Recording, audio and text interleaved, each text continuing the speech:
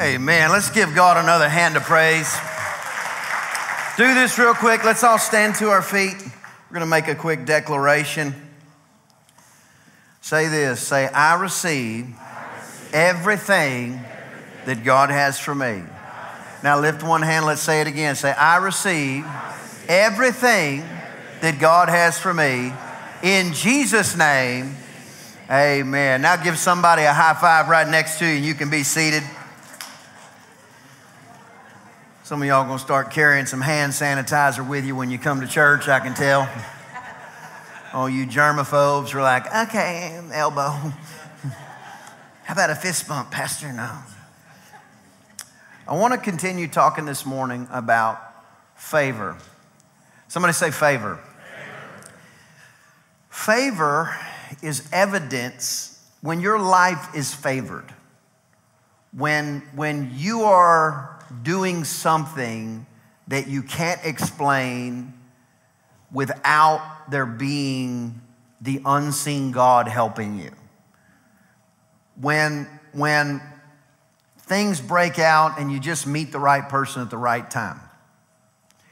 When you went from having a job to owning a business, if that's your desire. When you shouldn't get to the head of the line, but somehow you get to the head of the line. This is favor. When you shouldn't have an opportunity, but you do have an opportunity. This is favor. When you don't have the degree and they give you the job anyway. When you don't have the certification or the qualification, but they give you the job anyway. This is favor. This is the favor of God on your life. And it's very important because the favor of God on your life verifies and validates to the world and unbelievers that there is somebody or something at work behind the scenes in your life. Without the favor of God on your life, if everything you can accomplish, we can explain by your intellect, by your looks, by your upbringing, by all the effort you put in, you're no different than the world. That doesn't mean don't press towards the mark and don't try, because Christians, we ought to be the absolute best on the job site with regards to effort, energy, being honest, being upright, not stealing from the company. I need 3 people to say amen to that. Amen. So when we go through life and everything we accomplish is explainable, then it's difficult to explain to people that don't believe in God that there actually is a God at work. However, when you are living in the favor of God and what you are attaining, accomplishing, what you're seeing happen in your life, when the favor of God is so evident on your life, it causes people to ask questions. I'll give you a couple of examples. Crystal and I, we have 3 kids, Haley, Walker Lee, and Trinity. And we not only teach the favor of God, we believe the favor of God is on our life. We see it time and time again. But one of the things we like to do is we like to go on cruises. Anybody ever been on a cruise? Just wave at me. You know exactly what I'm talking about.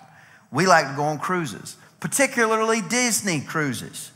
I have found that the mouse is trapped on the boat and the kids get to see the mouse whenever we go on these Disney cruises.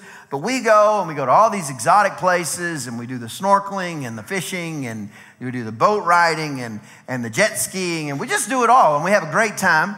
But the boats will have, sometimes, 2,500 people, 5,000 people on them. They're big boats. And I think you're supposed to call them a ship. But in the process, our kids will go to these clubs and the kids clubs, and they'll play and whatnot. And one year in particular, Walker came to me and he said, "Dad," I said, "What?" He said, "They told me that I can't talk about Jesus in the kids club." And I said, "Really?" I said, "What did you say?"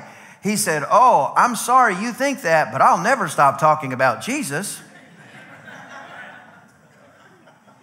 I said, "Well, problem solved." I said, "Let me know if they give you any trouble." He said, "Okay." So we go through and they have these shows at night on the boats and have videos of all this. I should have brought a video, but they have these shows at night, and there'll be 1,000 people in the room. And every time we ever go on these things, they say, hey, I'm going to pick somebody from the audience. I'm going to take that one right there. And we're not even on the front row. We'll be back in the back corner somewhere. And they'll be like, I want that one right over there. And it'll be one of mine. And so this last year, they're sitting there and they bring Walker Lee. They're like, we're going to pick somebody from the audience at random. How about you right over here? There's 1,000 kids in there. And they're always grabbing my kids. And I know what it is. It's the favor of God on their life.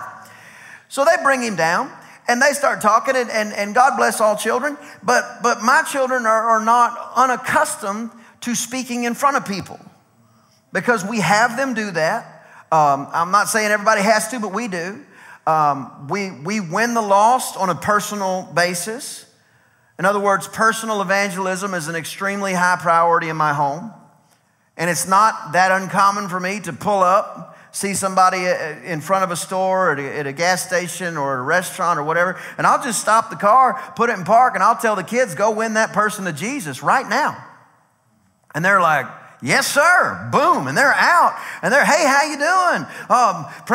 And they've even started to develop their own phrases, like their own entries into the conversation. And I said, man, just, wave at me if you need me. Because if they need me, I'm going to come out and I'm going to help them because I'm trying to raise them up in the way that they should go. Come on, somebody. And I love puppies and I tolerate kittens. But if you raise your children to cry over a lost puppy and ignore a lost soul, the world will just continue to be out of whack when the next generation gets up there. But if we raise them and say, we're not saying don't love lost puppies, cry for them, go find them, all that other stuff. But the value of a soul, the value of something that was created in the likeness and image of God surpasses everything else. So we want their heart breaking for what breaks God's heart. Does that make sense? So we'll throw them out there and say, let's go do it. Or we'll say, hey, come with us. We're going to go. Where are we going? We're going soul winning. And let me tell you something. I've never been out on purpose soul winning, witnessing, evangelizing where it was 100% success rate. I should come up with the percentage because it's probably more like 30, 20%, something like that. Because most of the conversations, you're talking to somebody cold. Like they don't know you, you don't know them, and you're just trying to find a quick way into the conversation. You can say, listen, I want to tell you about Jesus because he loves you very much. And most of the time, people are not exactly ready to engage with that, and how could you really blame them? We're talking about walking through the mall. They were there thinking about buying some Skechers that they saw on TV. You know what I'm talking about? And you're like, how's the condition of your soul?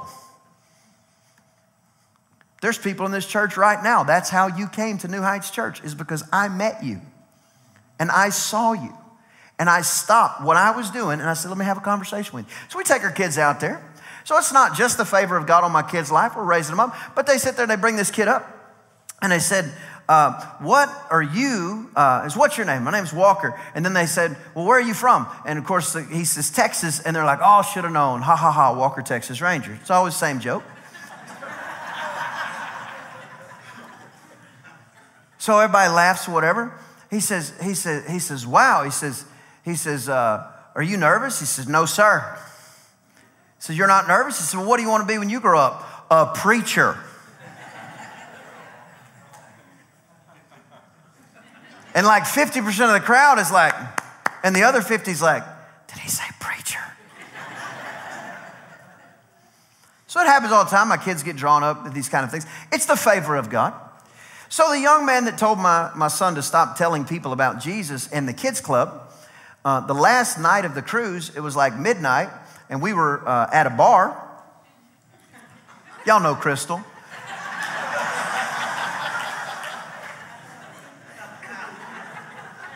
We were at the bar at midnight with our kids.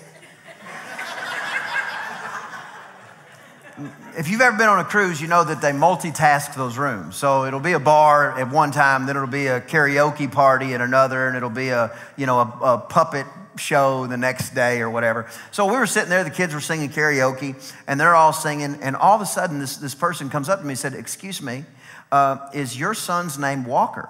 And I said, "Yes, it is." And they said, "Like Texas Ranger?" I'm like, "Stop it with the Texas Ranger jokes." I said, "Yeah, that's him." They said, "Man," they said, "he's really made an impact in our kids club." I said, "Really?" He said, "Yeah, he's friended a lot of the kids that were, kind of pushed over to the side. He was really helping people. Is there any way, I know somebody that would really like to talk to him before you guys leave. It's midnight. We're getting off the boat in 8 hours." I said, "Sure." I said, "Can I go get him?" He said, "Yeah." So we're waiting, standing in the bar. Not uncommon. Crystal closes the bar down.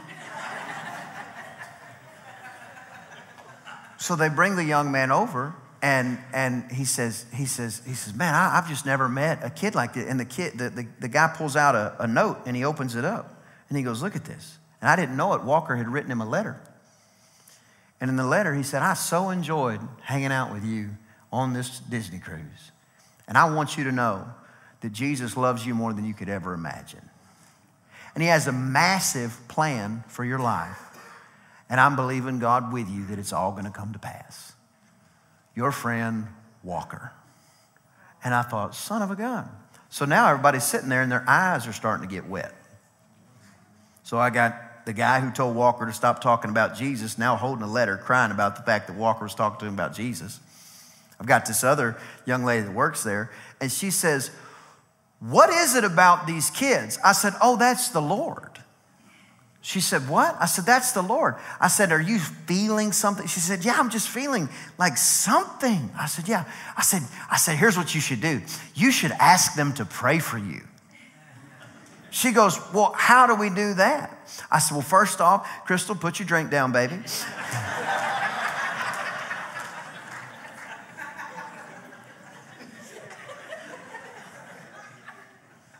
I said, "Let's just hold hands right here." They're like, "Right here?" I'm like, "Right here." They said, "Well," I said, "Do we close our eyes?" I said, "Close them, don't close them, whatever, no problem." So they're sitting there. I said, "Walker Lee, why don't you pray?" He's sitting there. He goes, "Oh God, Alpha and Omega, beginning and the end, the first and the last. We thank you for your son, Jesus Christ, who died on the cross for us and miraculously rose from the dead." And I'm hearing the two workers sitting there just starting to sniffle.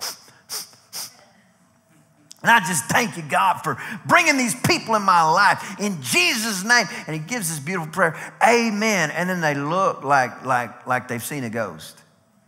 And they had. See, the Holy Ghost not in a cage. The Holy Spirit is waiting on us. And it was the favor of God on my offspring that gave them the opportunity to minister at the level that they could.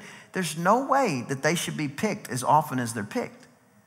There's no way that they should be being selected for these different things. But the favor of God on their life makes moments like this possible where people have to ponder, wait a minute, how is it possible that this keeps happening?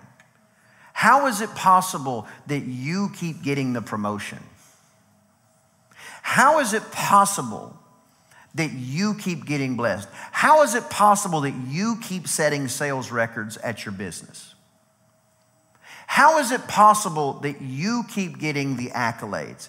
It is the favor of God on your life. And I'm going to, in just a few short minutes, I'm going to show you 4 keys to how you can maximize favor and what favor follows. And then I'm going to tell you why.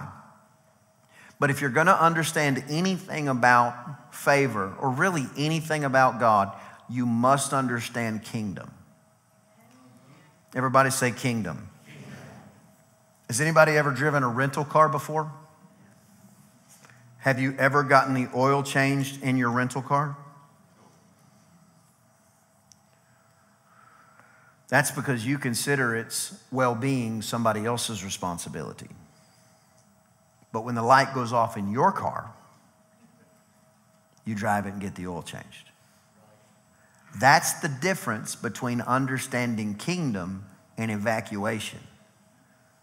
You were not saved to be evacuated from planet Earth. You were saved to rule and reign right here. Amen. Heaven is beautiful, and you will go there if you know Jesus, but even there you will not stay. We're coming back to earth to rule and reign with him.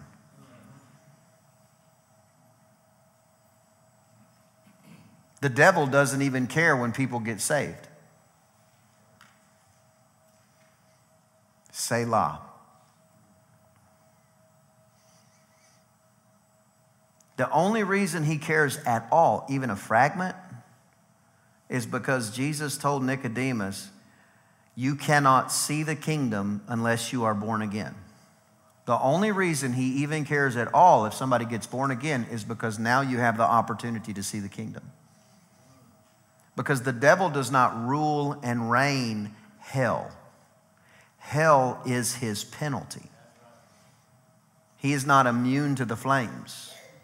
So people that reject Jesus will be in the same condition that he is in hell. He will not be poking everybody with a pitchfork. That's his penalty. He's not in hell right now.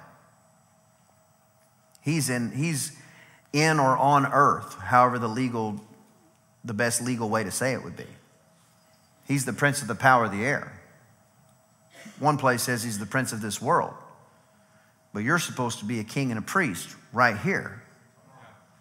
And when Jesus died, he died to restore our authority here. Because there was only one thing that was created by God in God's likeness and image and given dominion in this realm. Everything else is counterfeit. So you were made in God's likeness and his image. And so he's in heaven. And he says, I have made something that looks like me and sounds like me, and I have given it my authority, and I want humanity to rule and reign planet Earth. I want you to tell the zebra, you're a zebra. I want you to tell the giraffe, you're a giraffe. And I want you to rule and reign. And then Adam and Eve sinned in the garden, and all of a sudden they still look like God, potentially could sound like God, but they lost the authority that God had given them here. So when Jesus came, he came to reestablish the authority of the kingdom of heaven right here. That's why he said this constantly. Repent, the kingdom of heaven is at hand. In John 4, he said this. He said, the time is coming and now is when people will people will worship in spirit and in truth. His cousin John, who went before him, John the Baptist, constantly said the same thing. Repent, repent, repent, repent, repent, repent, repent. But repent does not mean to say you're sorry. Repent comes from two words in the Greek, metanoe. Honest to God, I really appreciate the attention. I can feel you guys pulling this out of me. I wasn't even going here this morning. I was going a different direction. Metanoe, to change your mind, to change how you think. Because listen to this. This is so powerful. If all you're thinking about is getting out of here, earth is a rental car. It's somebody else's problem. And everything just perpetuates. But if you metanoe, if you change your mind, if you change your thought patterns, you change how you think and you go, wait a minute, he put me here to run this thing. Now you metanoe. Now you change what you think. Because as a man thinks, so is he. So if I'm just thinking I'm a survivor trying to get the heck out of here, that's all you're going to do. And you'll smoke dope and skip rope with the rest of everybody else. But if you change how you think and you start going, hold the phone. He made this for us. We're supposed to be ruling. He said take dominion. Dominion means dominate. You're supposed to be winning. Now thanks be to God, which always calls me to triumph through Christ Jesus. You're supposed to win. At what? All things, apparently. So when we metanoe, when we repent does not mean I'm sorry. It means to change how you think. How? You are transformed by the renewing of your mind. Because you can't put faith in something you don't believe, and you can't believe something you don't know. So the first thing you got to do is you got to get it in your knower. You got to get it in your mind. I'm a part of a different kingdom. You start recognizing you're a part of a different kingdom, you'll even change how you behave. Because the kingdom of God doesn't behave that way. Kingdom of God, men don't cheat on their wives. The kingdom of God, men aren't ugly to their children for the sake of being ugly. That's not how the kingdom operates. I'm in a different kingdom. I'm in a completely different spectrum. I'm in the world, but I am not of the world. You become the best employee that your employer has ever seen because people in our kingdom don't lie. And you begin to change your actions based off of what the kingdom is like, because the kingdom has a culture, and in the culture of the kingdom, there's certain things we do and don't do. In the culture of the kingdom, we honor our parents. Well, you don't understand. My parents did this, my parents did that, blah, blah, blah. It doesn't say anything about you having to act like they didn't do something wrong, but you can honor them. Culture of the kingdom changes how you behave when you begin to understand kingdom. Now, all of a sudden, you begin to understand kingdom is what God has actually sent Jesus to come and reestablish, and you're an ambassador, you're a citizen of that kingdom. Now, all of a sudden, you recognize you have some rights. But your rights have to be enforced, or you'll just act like the world.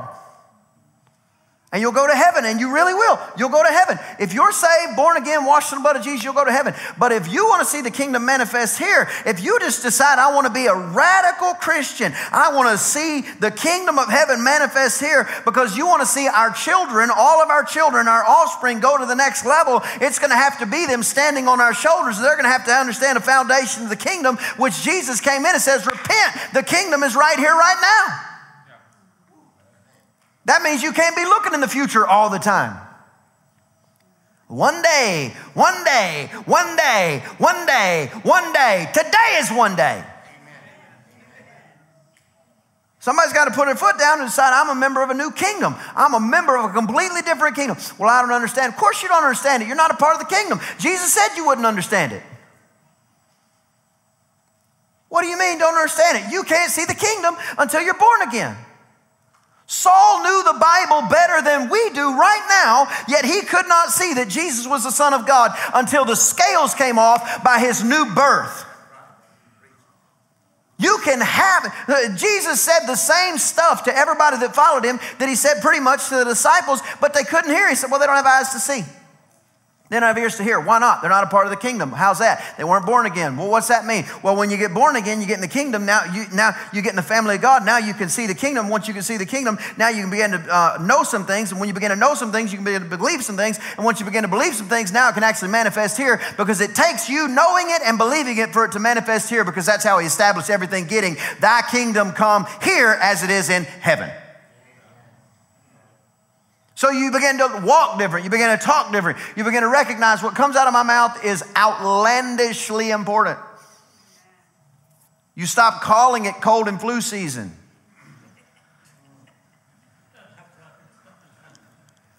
I call it blessed and highly favored season. Totally healed from the top of my head to the soles of my feet season. That's what I call it. That's nuts. I know. By the world's standards, that's crazy. Well, what if you never see it? Well, I'm not walking by what I see. I'm walking by faith. Amen. Well, what happens if it doesn't work? That's impossible, sir. Amen. Excuse me? Impossible. What do you mean impossible? His word will never return void. Well, what happens if you die before you see it? Heaven's not a penalty. What do you mean? It means now thanks be unto God, which always causes me to triumph through Christ Jesus. I can't lose. It's impossible for me to lose. The only way to lose is quit. The only way to lose is to not engage in the fight. I'm going to give you 4 keys real quick. When it comes to favor on your life, favor follows faithfulness. You should write this down. Favor follows faithfulness. David was tending sheep. Everybody else was standing there asking for the oil, and David was out tending his sheep, and the favor of God hit him, poured on his life, and literally he was anointed the next king of Israel for just being faithful. Favor follows faithfulness. If you don't know anything else, get faithful. If you don't know anything else, get faithful. God can do things with faithful people that he couldn't do with absolute geniuses that are sporadic. I come to church sometimes. I come to church when I feel like it. I just feel like, going to church today. It's been 6 months. I probably need it. Keep playing games. Favor follows faithfulness. I can tell you where I'll be Sunday morning 30 years from now, right now. I'll be in the house of God, magnifying God, thanking God. What happens if everything goes good? That's exactly what's going to happen, and I'll be thanking him for it. What happens if everything goes bad? I'll thank him that I get to be a partaker of some of the sufferings of Christ. Why? Because I didn't give him my life as a loan. I gave him my life. That means he sets my calendar. Amen. And I don't neglect the gathering of saints, as the manner of some do. I don't stop getting together and magnifying Jesus just because some people did. Well, what happens when people come and go? They come and go all the time, literally. We teach the same. When they're here, we teach the same when they're not. But favor follows faithfulness. Because sometimes you can just be in the right place that faithfulness has brought you, and all of a sudden the blessing can hit you. All of a sudden the blessing can get on you. Number 2, favor follows honor. Favor follows honor. Honor cannot be taken. You can't make somebody honor you. Honor can only be given. Respect is earned, but honor is given. Honor is a decision that I make to honor the people around me. I'm not waiting to see how good of a person you are before I open the door for you. I'm going to honor you. And honor begats servants. Where you have decided, I'm going to serve the kingdom of God.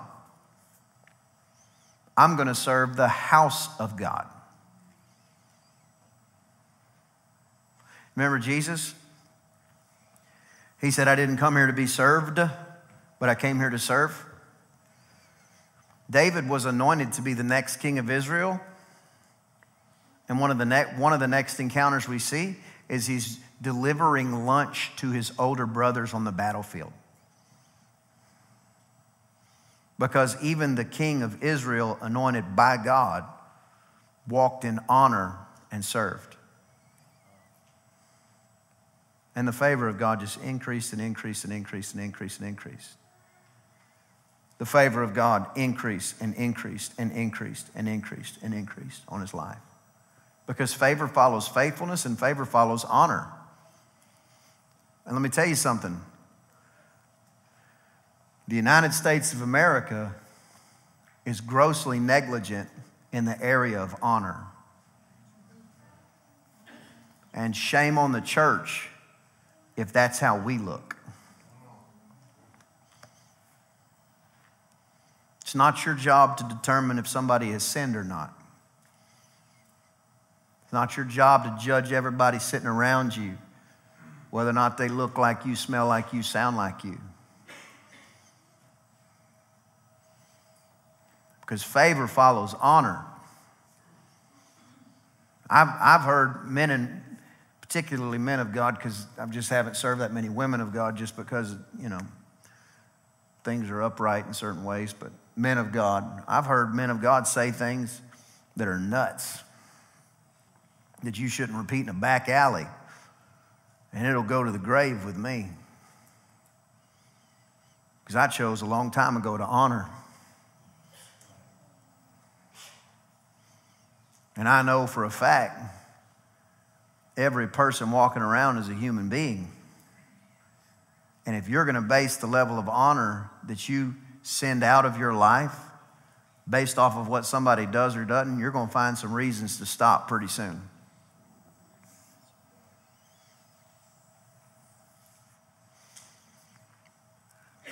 Favor follows honor. Favor follows faithfulness, and favor follows honor. Number 3. Everybody said number 3. I know I'm usually a lot more exciting than this, but this is super duper important. Super duper important. When you put a duper on it, Jake, that's when you know it's important. Favor follows faithfulness, favor follows honor, and favor follows wisdom. Favor follows wisdom.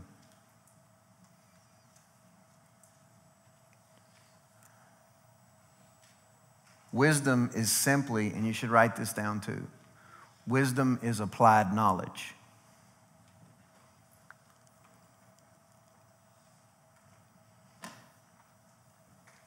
You might have the information but not apply it. That's unwise.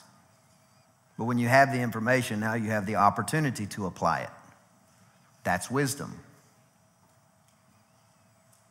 I'm going to tell you the secret to losing weight. You ready?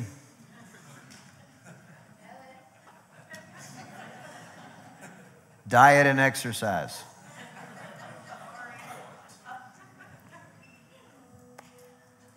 It's not the knowledge that makes you have the result you're looking for. It's the application of the knowledge. Everybody and their donkey knows a good diet and exercise will get you closer to your fitness goals.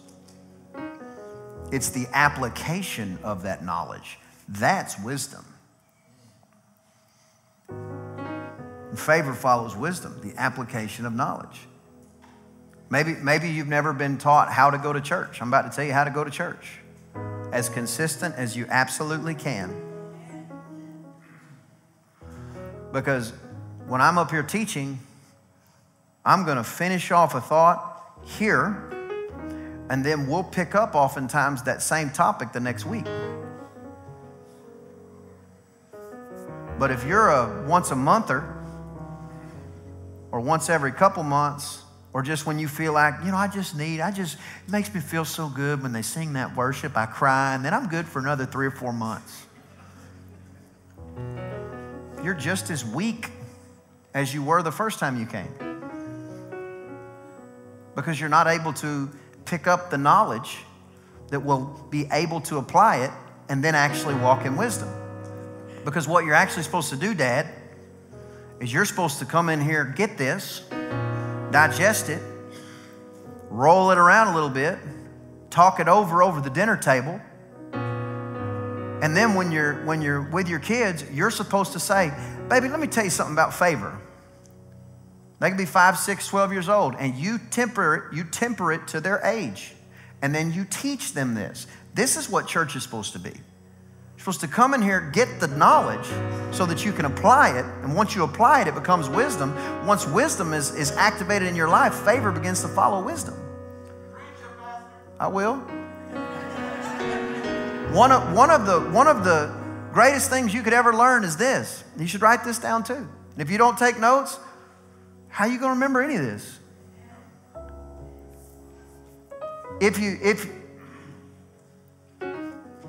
The more wisdom you have, the less miracles you need. And now God can give you the big ones instead of the little baby miracles. Now He'll part the Red Sea in front of you instead of helping you bend over and tie your shoe.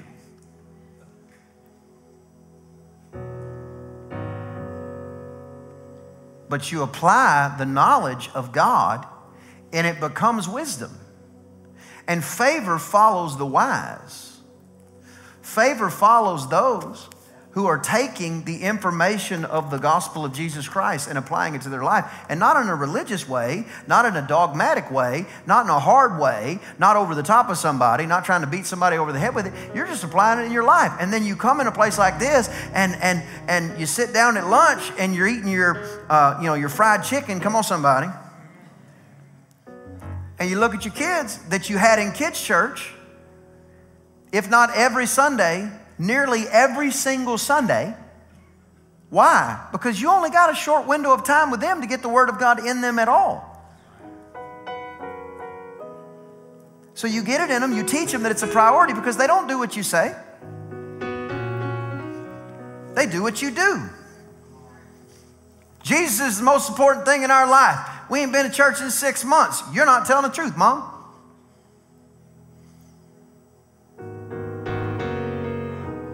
You're not telling the truth, Dad.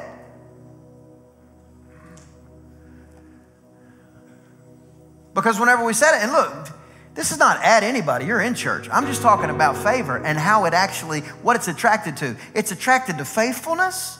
It's attracted to honor. And it's attracted to wisdom. Last point. Last point.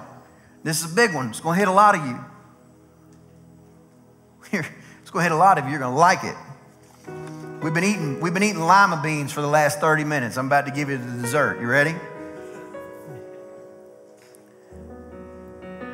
Favor follows fighters.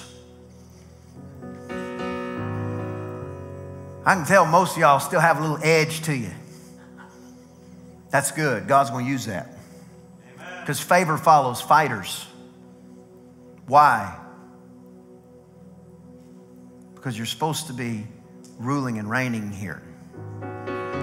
And it bothers you when you walk out and somebody's standing on the battlefield cursing your God. Oh, it's not a 9-foot giant anymore.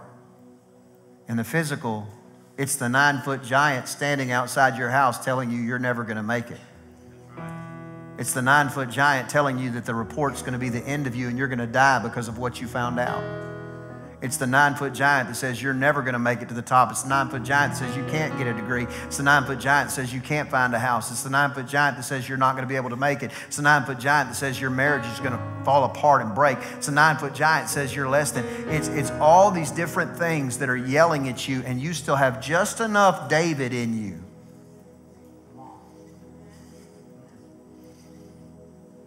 You have just enough David in you to say, no, I don't know if he can use anybody, but if he can use anybody, he can use me. I'll fight that sucker. Amen. Because favor follows fighters. Why? Because it's all about the kingdom. Why was David willing to fight?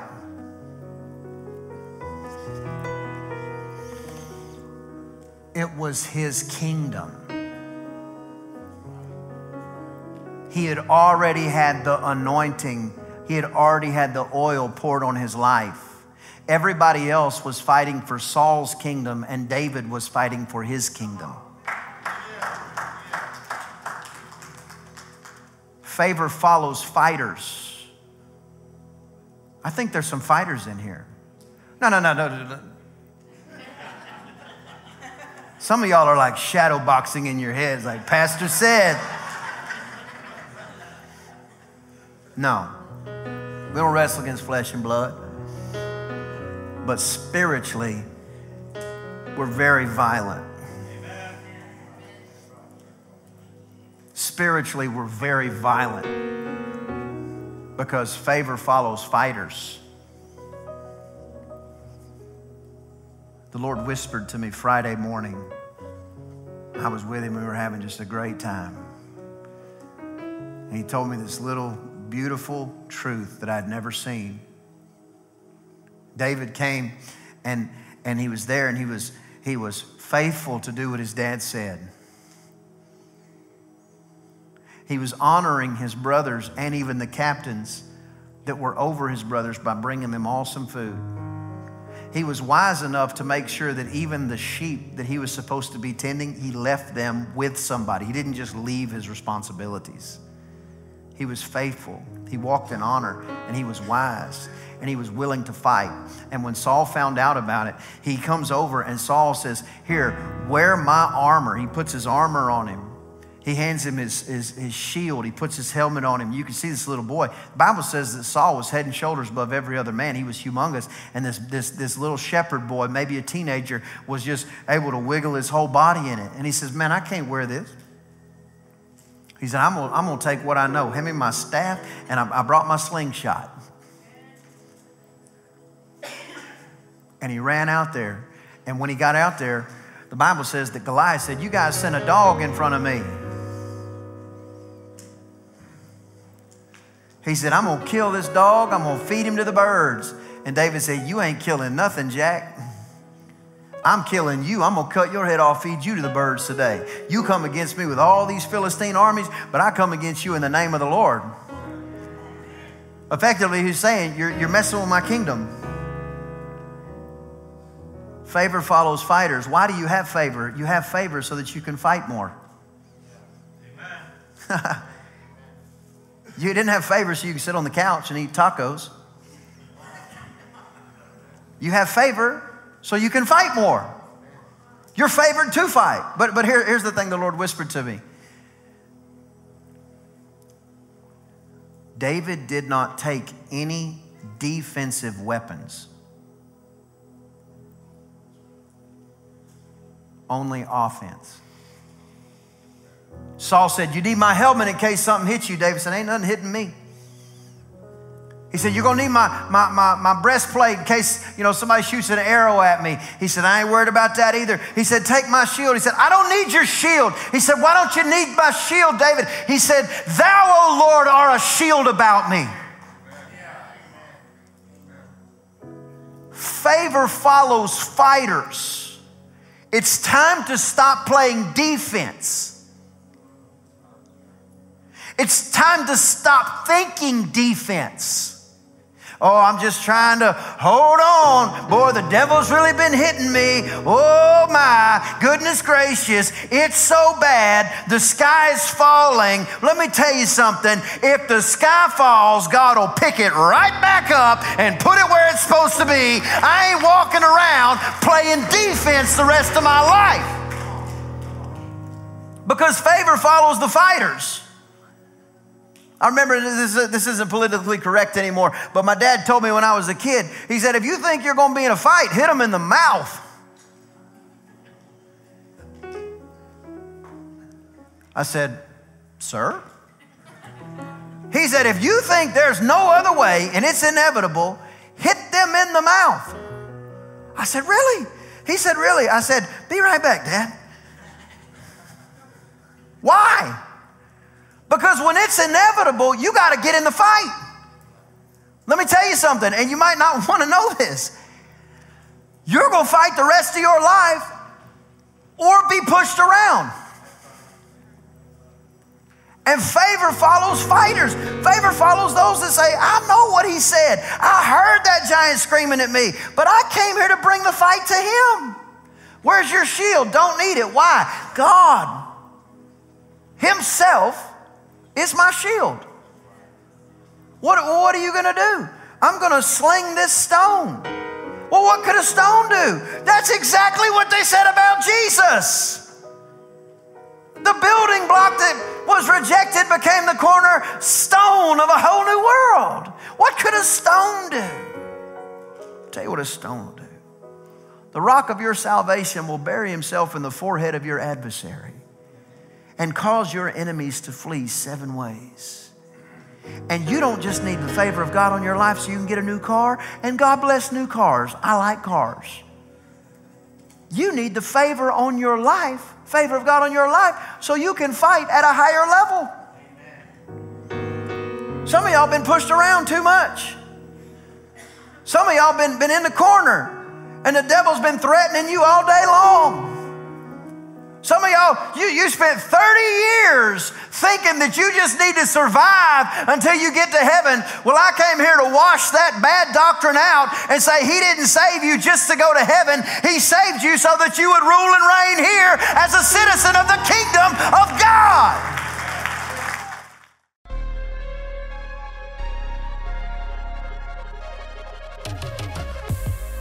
Hey guys, we just want to thank you for joining us online. We hope you enjoyed today's worship experience. Here at New Heights, we're passionate about two things: loving people and pointing them to Christ. So help us by liking, sharing, and commenting on everything you see come across our social media. It means the world to us. If you like what you experienced today, you can replay this message or any other message at www.newheightschurch.info.